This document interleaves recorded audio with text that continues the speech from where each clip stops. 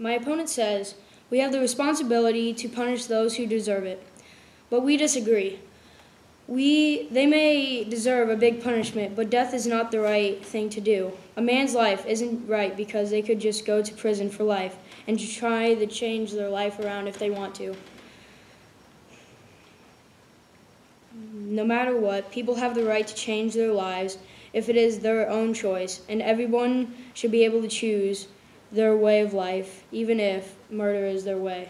But they could be in prison forever.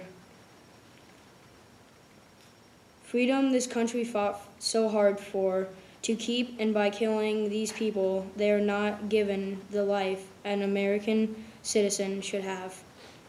Because if the adult or young adult commits murder, they would be sentenced to death. If they went to prison, they could maybe turn their life around and get the normal life that the person may or have wanted.